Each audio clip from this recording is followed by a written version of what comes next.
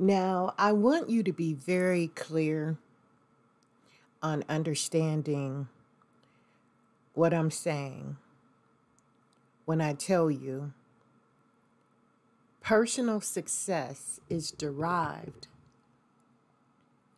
from privacy, silence. Now, I'm not saying that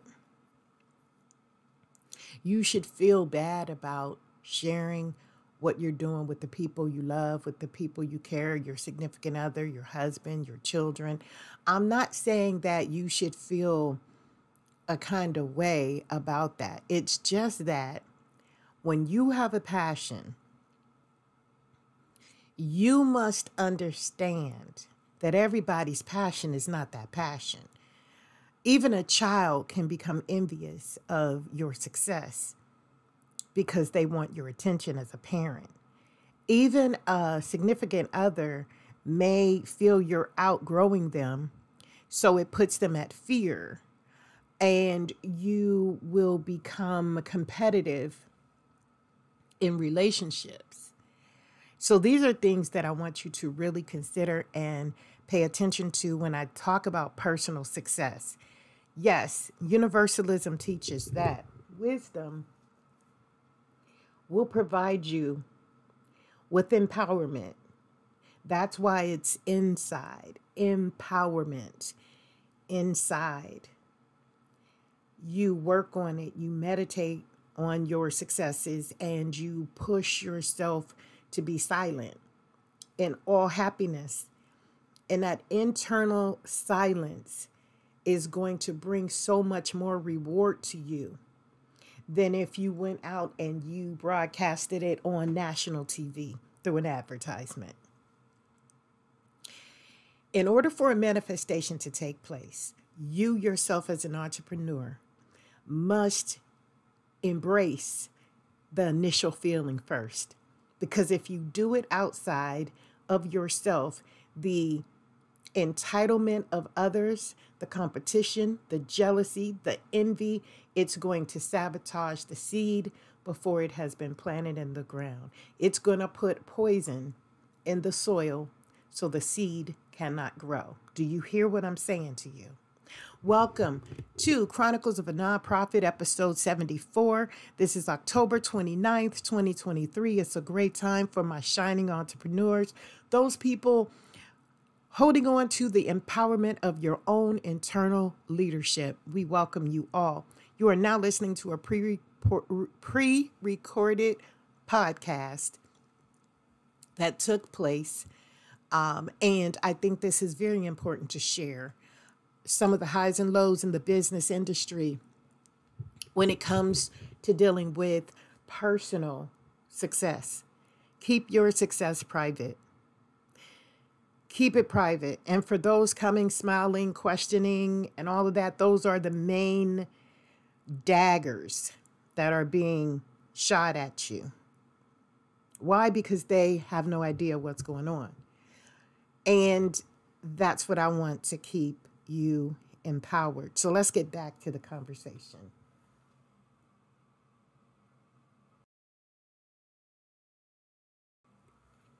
So yeah, when you realize that you're walking in the path of your success, how many people do you think are actually going to walk that journey with you?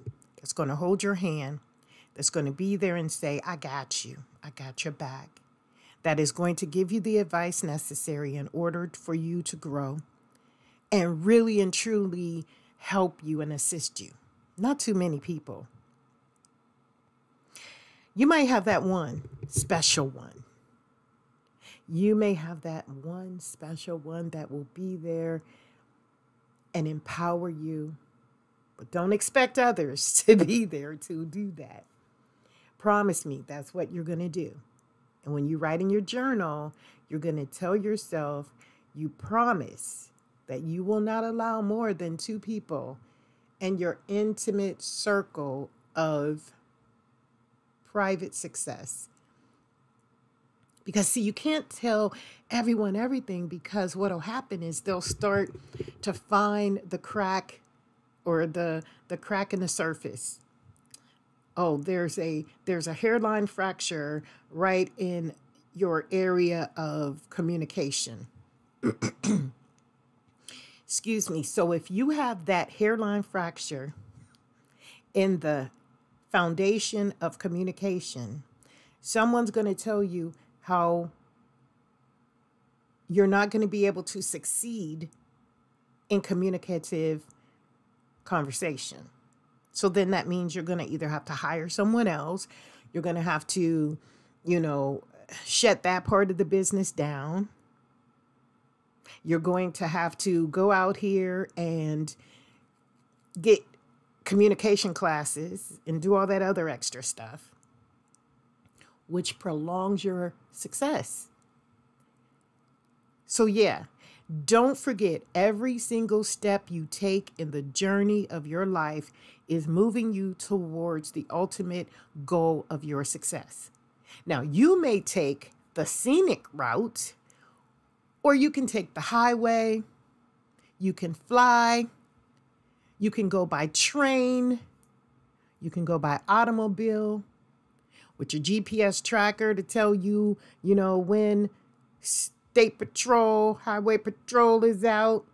You may be able to pump it up 10 more, miles, or push it back 10 miles just so you could see the scenery. But however you get there, every single step is going to be successful in the journey. It may take you a little bit more time, or it may take you less time, but you'll still get to that success. It's genuine. It's there. The passion is there. Silence is golden. And I've learned that. Silence is golden. And we are going to make our mistakes on how happy we are when we're empowered because things are going our way. The best times things have ever went my way as an entrepreneur in business leadership and empowerment coaching was when I didn't tell anyone what was going on until after it was over. And even after it was over, I saw the sabotagers coming to do what they should have thought they would have done, but the time was over. They had no time to come in and reciprocate the negativity. They had no time because it was already done. And they're like, damn. So I want you to pay attention to that. Silence is like a golden egg. That is your ticket to success. And yes, you want to be so excited to tell people you got that gold star, you got that review on whatever, podcast you're on. You can't even tell them where your actual podcast is because sabotagers will come in as ops. They'll come in to destroy. They'll come in. Listen, I went to promote a project that I was doing just recently. And and it was so weird, but I knew it was, eclipse season. So things were going to be moving me to the next level because that's what happens. Every time that time occurs, there's something successful that epiphanies happen during that time. So as I'm putting together the project to promote, to advertise, I chose to go into a local advertising process. Just the name of a group, just to let people know, hey, this is available to you. Normally, I don't do that. Normally, I'm in different states. I'm all over the world, okay? But this time, I decided, well, let me try and see what happens here. Now, this is the first time in my entire experience of working with this type of project that I received so much backlash and negativity. And I heard so many negative connotations to the things that I was projecting. Instead of wow, this is nice. Oh, I love this. You did great on the color. When strangers come in and they have no agenda of knowing you, they have no competition to compete. They have no agenda. When I hit that local group, I got all kind of hate. And I was wondering, I'm like, well, how is this happening? Well, of course, you have competitors. You have individuals who don't know what you're doing and they're a little pissed at that. You have opportunity that others don't have, right in the midst, right in the circle of the camp. And they're like, how the hell are you doing that? So now I'm going to sabotage what you're doing because my dad is a construction worker. He could have done that. Or my dad is a painter, or I'm a painter. I own a paint company. So we're right here. Who was that painted your property? Oh, they did a horrible job. You need to fire them, only because, one, they can't do it themselves. Two, they're trying to sabotage to get people to not buy into your project. And three, they will never understand what it takes to help a community. So you got to be very mindful of that. And again, all I'm doing is promoting. So if that's all I'm doing, I'm not putting out there propaganda, a plan. I'm not doing any of that. And I get that type of backlash. Imagine a person coming in trying to start a small business in natural healing with cocoa butter, shea butters, and different things like that. Who's going to give them a brick and mortar building when they may end up, copying your craft? And these are the things we must be mindful of. Sometimes, listen, I have a beautiful traditional building that I can house over 15 to 20 different businesses, small businesses, and I've tried to empower others in that arena, only to find out that even when I put individuals into the building, we are sabotaged in ways that our community itself will ignore just because they can. But here's the beautiful part about it, though. When you don't talk about the challenges, until once you've already, as you talk about the challenges, when you're going through it, people are going to see the hairline fractures in the foundation. Okay. But when you talk about it looking back, hindsight, you see that you were a success. It was the people that refused to allow you to think you were a success that prevented anything from being successful pertaining to something that did not grow to its fruition. Again, be careful of the ground in which you are going to plant your seeds, because if people know you're planting your seeds in this ground, they can easily sabotage it by poisoning the ground, the dirt, before you plant the seed. And then they look back at you, at all the hard work you do, and say, oh my, you did so much hard work.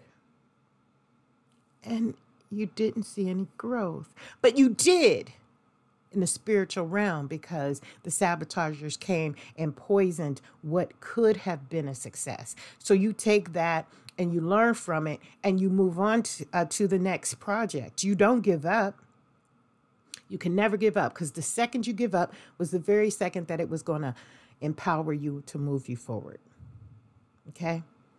So I empower you today to dare to dream higher than what your family believes you can dream. I dare you today to step out on something in silence. I dare you to do that. Don't display it on Facebook. Don't display it until it's completely done. And even then, only display what you need to share. When someone comes to you and asks you for your blueprint, teach me how you do what you do, you still hold back 99% of what it is you actually do to get to your level of success. You give them 1%. They won't even be able to take all of that, because they're not there, because they are not the passion driver. They are not the flight pilot, the pilot that's flying the flight. They're the onlooker, and they're looking at the beauty of everything surrounding what the pilot is showing them. Also, let your success Stay silent until you are ready to share certain aspects of it, okay? If you look at being, how did I word this? Hold on.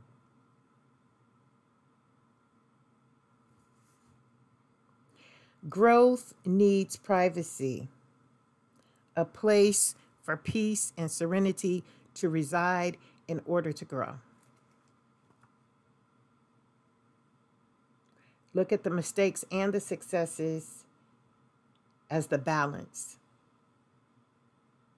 Protect, not to hide, but to balance the scales of what we share and what we need to keep just for our personal success.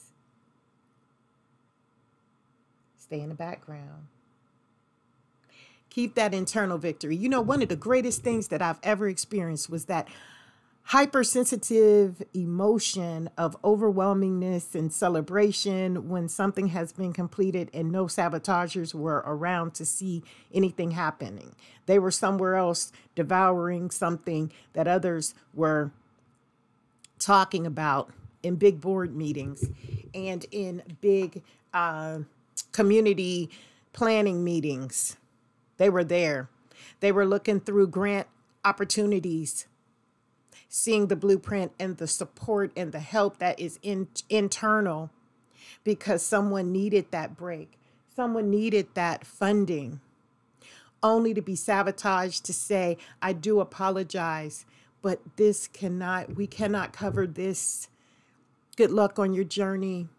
Only to find you go on the other side of town in the same local community and you'll see your blueprint being created and reused with another name, title, CEO, director, and they just happen to get the funds.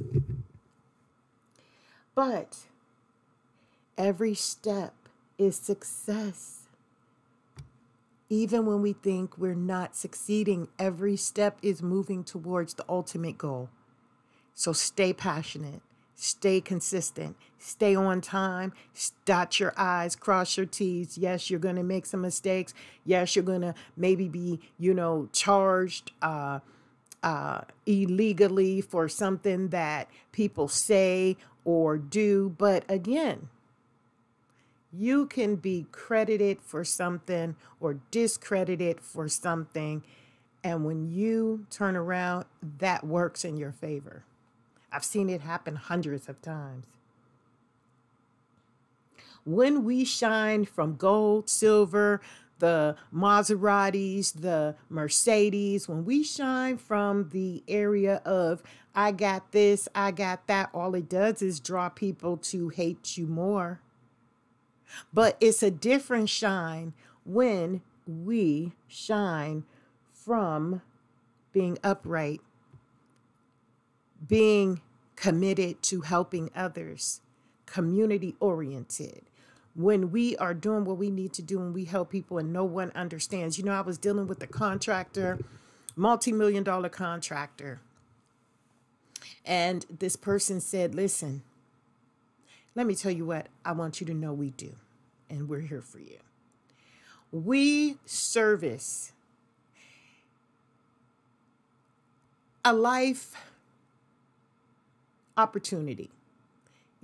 When we have our basic needs met, I can't even speak too much because if I do, but anyway, we need basic life skills. We need the structure, foundation of our homes. We need roofs. We need, certain things in order to live safe, structural foundations. There are some great organizations in this community right here, right now, that I had a wonderful conversation with the CEO of a $1 million industry right here in my local community. And you know what they told me?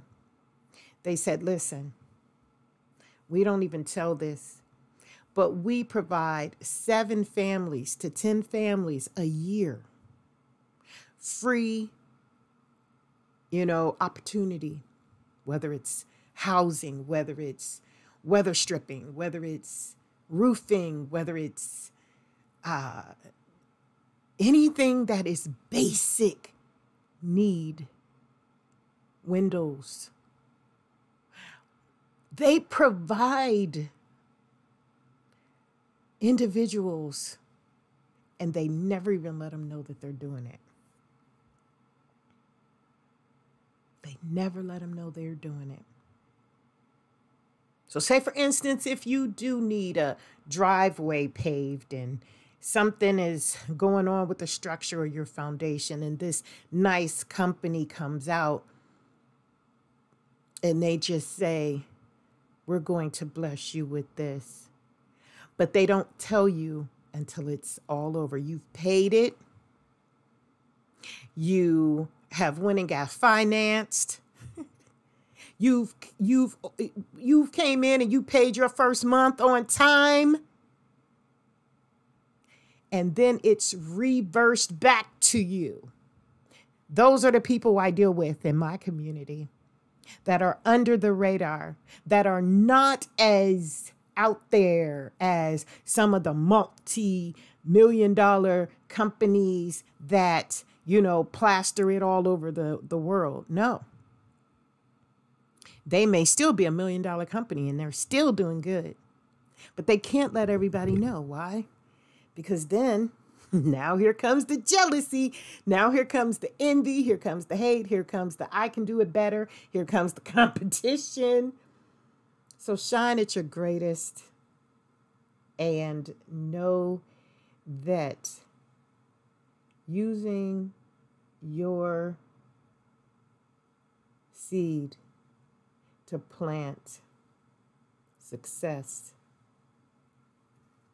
should never be planted in an area where others know you're about to break ground. That's why there's a difference between the ground breaking and a ribbon cutting. I don't even believe in ribbon cuttings. I believe in never cutting out anything of success. And to cut that ribbon means, it could mean that you're cutting to open, or it could mean many other things. So be mindful subliminally of what it means to you. To me, it just doesn't mean success. So I don't do it. I want you to hold on to your belief in you. Okay? There's going to be people coming at you. Now that we've opened this portal to think about this stuff, you're going to start to see it show up because it's always been there. It's always been there. That's the reason why you're hesitant. Because subliminally, you have been experiencing it, but you just didn't understand what it was. Now you're a little more awake. You're a little more aware. So what are you going to do about it now? And this could be in any county, any city, any state, any country. It could be I can be talking to someone right here near me or someone 100,000 miles away. That's the beauty of not being able to tap into the people in which I service. Because if I had told you, this is Baker Bakery Bakers, and they're located at da-da-da-da-da, and they're in Westchester, New York, guess what? Google will have an app so fast to get to that Bakers, so fast that they would be sabotaging by tonight. And that is the power of progress and walking silently. Not because you're hiding anything, because you don't have to hide anything. As long as you tell the major people who are who and you do what you need to do, the who's who, then your circle stays pure. So be very mindful. Be very aware. Be consistent. Be ready, be on time, and be the best you can be, because you're rocking it. You wearing them stilettos. You wearing them Jordans. You're wearing those name brands. You're doing everything you need to do. You're wearing those Walmart specials.